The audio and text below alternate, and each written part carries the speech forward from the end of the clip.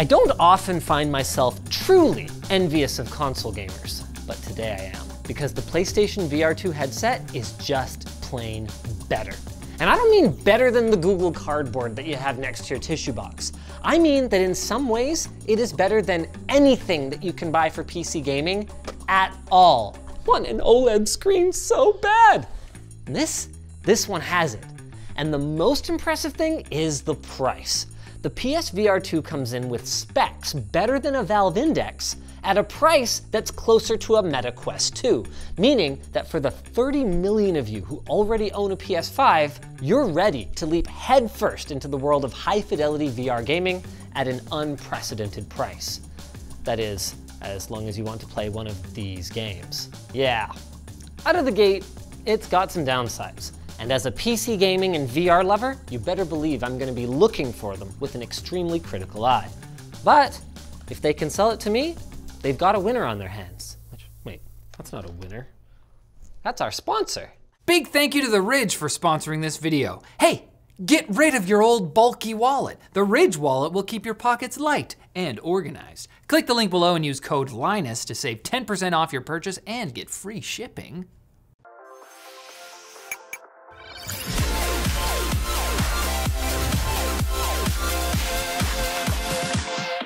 The problem with comparing PCs to consoles is that it's never going to be quite apples to apples. However, there is one universal language, and that's money. So to level the playing field, we took the price of a PlayStation 5 with its shiniest, newest accessory, and we put together a competent VR-capable gaming PC with a Meta Quest 2 and a USB-C tether cable.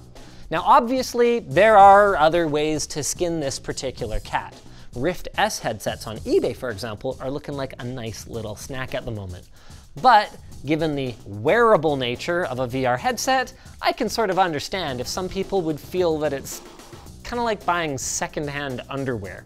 So we opted for all new gear. If you want new underwear, by the way, lttstore.com. Oh yeah. I haven't fooled around with the Quest since the last time we did a Quest video, though, to be perfectly honest with you. Oh my goodness, I'm gonna be nauseated.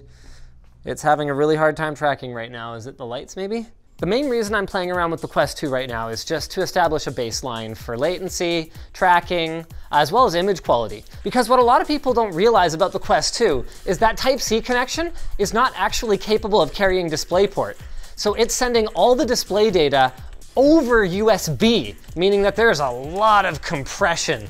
It really doesn't look that great, even with the quality of the lenses on this headset, especially when anything is moving quickly, which with rhythm games, like the one I'm playing right now, is a major concern. Just haven't touched one of these in a while and I wanted to hear the speakers and stuff.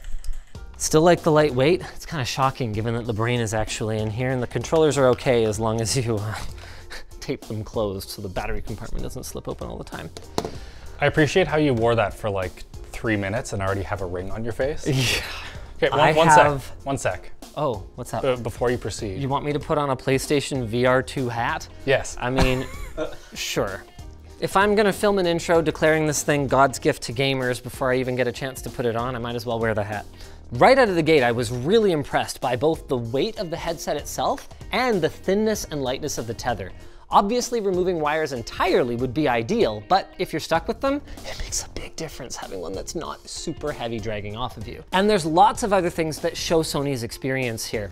The headband, for example, expands quickly and easily with this button to fit even the largest of noggins, and they've used a specially textured silicone rubber, both at the back and at the front, that's designed to A, be comfortable, B, block light from coming in at the top above the skirt here, and C, not feel sticky. In fact, this is cute. They put their little X square triangle circle icons here, just like they did on the inside of the cover of the PlayStation 5. I like the feel of this. The cushion's kind of two-stage. It's got a nice soft, half-inflated bike tire kind of feel initially, and then if you go deep, there's kind of a stiffer but still cushioned component behind it. Really like that. For the rest of the physical design, this button adjusts the position of the headset itself so you can bring the skirt up against your eyes. We've got IPD adjustment. Thank you. It's physical, right? Yeah. Oh, thank goodness. External cameras for pass-through and tracking. Power button, microphone, and easy access to the pass-through button so you can actually see your surroundings. Moving inside, we've got a nice sanitary silicone skirt to keep light out. We've got a sensor that tells the headset whether you're wearing it or not, and it's far less obvious, but there are IR sensors around the lenses here that handle eye tracking so that the PSVR 2 can actually tell where you're looking and render in higher quality depending on what part of the scene you are actually focused on. Now, what you won't find is any kind of integrated speakers, which frankly is probably for the best because I pretty much promise you that their included 3.5mm earphones are going to sound a lot better than what the Oculus Quest 2 has. Let's just go ahead and get this plugged in. Right. And there we go. Stylish. You can really tell that this is not Sony's first kick at the can, but you can also tell that Sony is a Japanese company. On the one hand, it's not that hard for me to get a good seal. On the other hand, for comfort, I really like to wear the headset as close into my face as possible, and it is, this is my nose. Well, you know that thing where Nintendo designed a ride for America that half of American men can't ride? I think sometimes, you know, the designers are not the same shape as some of the users, and that's okay. I would still give it a solid B+ for comfort, which is saying a lot about any VR headset, and I really like that I'm able to block out almost all of the light here without any pressure against my face. That's sick. I'm gonna lose the hat though. It's definitely gonna be more comfortable. Oh, I was aiming for the... If you say that's a B+, yeah. What is the Quest 2? Quest 2's okay, B. Really? Yeah. I think it's like A for the PlayStation and like C for the Quest 2. I hate this thing. I am just kind of used to it. Because I had a Vive before, and it's a very similar mounting mechanism. So I've just spent a lot of hours in it. Moving on to controllers, the award for Best Improved goes to Sony. They're super easy to tighten on your wrist, equally easy to loosen. Really love that. And wow, they actually look like VR controllers with things like the ability to squeeze the grips here to close your hands and nice, easy access to your dual joysticks as well as your circle, X, triangle, square buttons. Really, I can't say I have much in the way of complaints. They are a little heavy. People with large hands had trouble with the way it goes around them. Oh, large hands being a bit of a disadvantage. Once again, Japanese design, got it.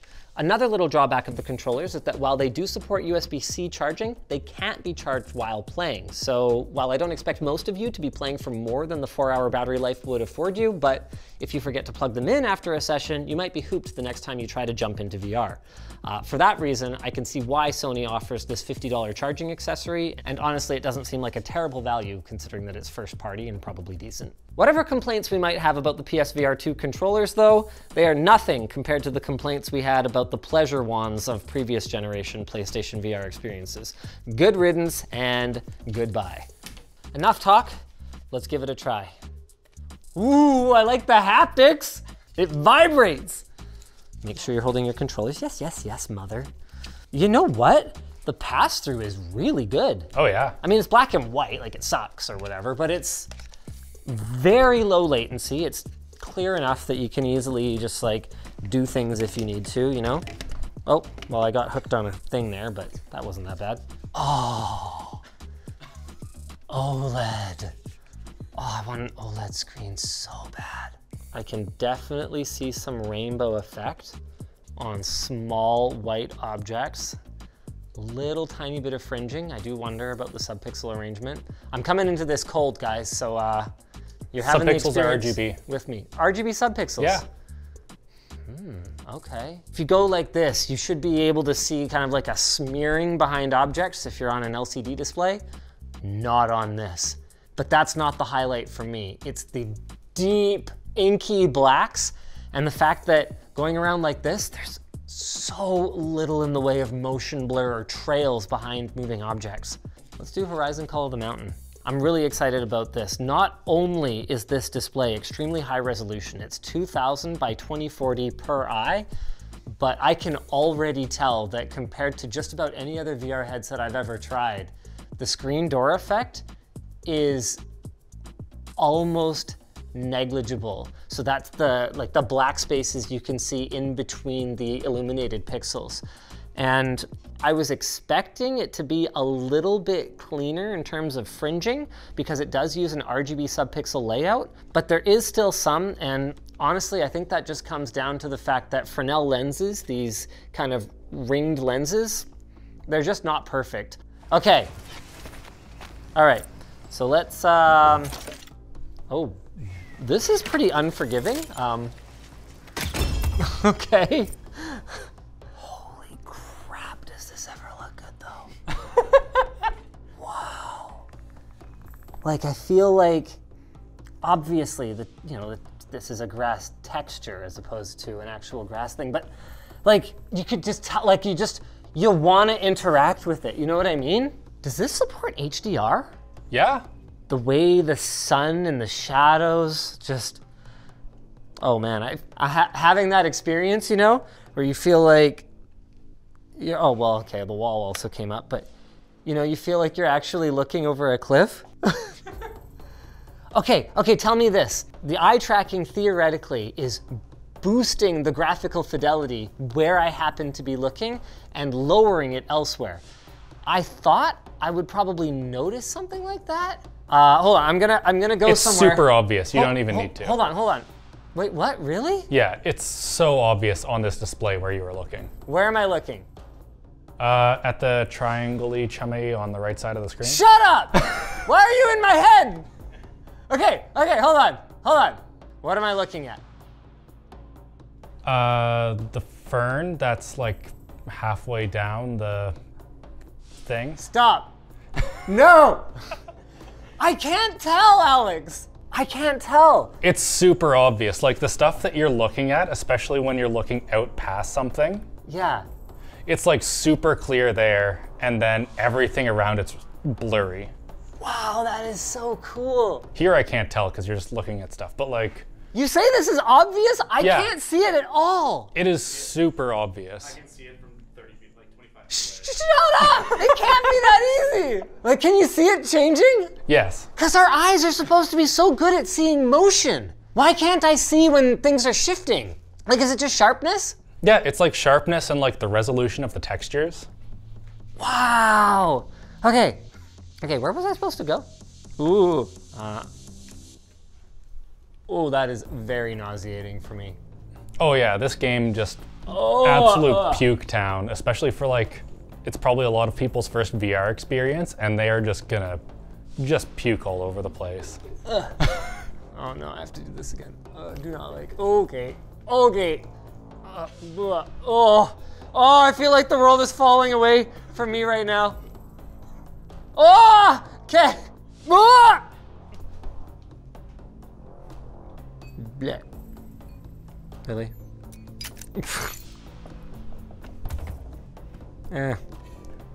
Oh, seriously? I have to... Are you... Stop! I don't know if this is my favorite game ever, but boy, do I ever like this headset. Whoa, hi there!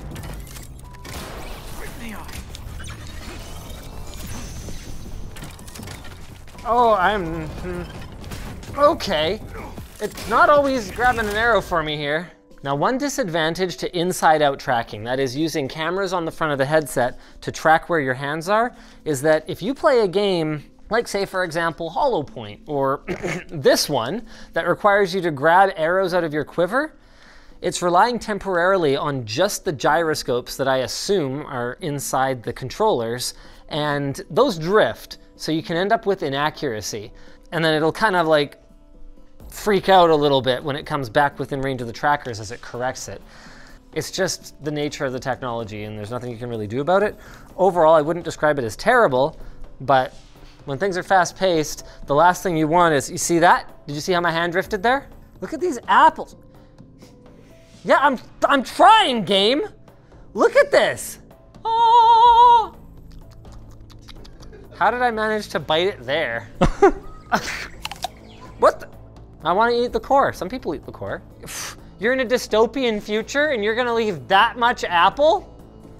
Unbelievable. If I had to guess, I'd say it's not running at 120 hertz, but it's definitely running at a smooth 90. Will it let you jump off the edge or no? No, it won't let me jump off the edge. Oh, I didn't try that hard apparently. Yeah, there's no jump button as far as I can tell. Oh, because you can actually jump. Ah! Okay, sorry. All right, let's try something different. I want this display on my index and I want it now. It's just so clean. Why can't I break things? Oh, well. Supercharge this plant's ability to grow. Get that tea. Yeah, that's what a cup against a flower sounds like. Welcome to the Star Tenders Academy. Oh my God, it's Riley! Yeah.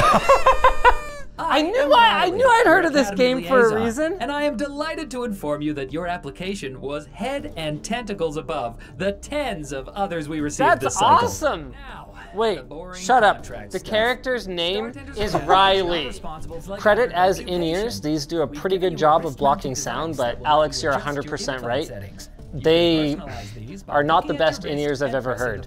Quality, fine. But soundstage, yeah, everything sounds like it's coming from inside my skull.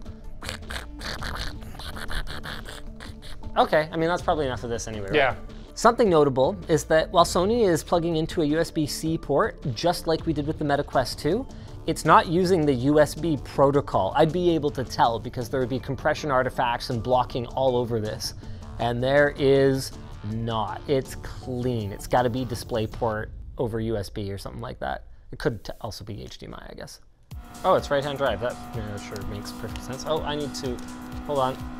I'm inside the car. Can you guys see what I'm seeing? Not bad field of view. It's 110 degrees. Not the best, not bad. I don't want to even focus on what I'm doing. I just want to look around in the city while I'm driving, you know? What I found was really good was that I was able to focus a lot further down the track than I can with other VR headsets. Yeah, it's just because the resolution is so high and the screen door effect is so low. I did find it not quite as far down the track as I would have want, but like on the Rift S, I had to do the IPD like super weird, so I couldn't even focus on stuff that was close to me. So well, that's because on the Rift S, I don't think the IPD adjustment is true IPD adjustment, it's software. Ah. Oh man, those headlights in the mirror behind me. It's not the brightest display ever, but the HDR effect is very, very believable. Same thing with this little blue LED on the console in front of me. Like, it's annoying. Not in a, I can't play this game kind of way, but in a, it's realistic kind of way, you know? Oh! The reflections on this car. Like, what? Are those reflections being rendered at like 30 FPS? Yes, they are. Huh. I wasn't even like noticing that though, it just, it's so pretty. Oop. Hi. The cold hard truth is, as much as we might try, there's no way to make an apples to apples comparison between this and any PC VR experience, whether it's a more budget oriented one like the Quest 2 setup that we've got here, or my Index setup at home.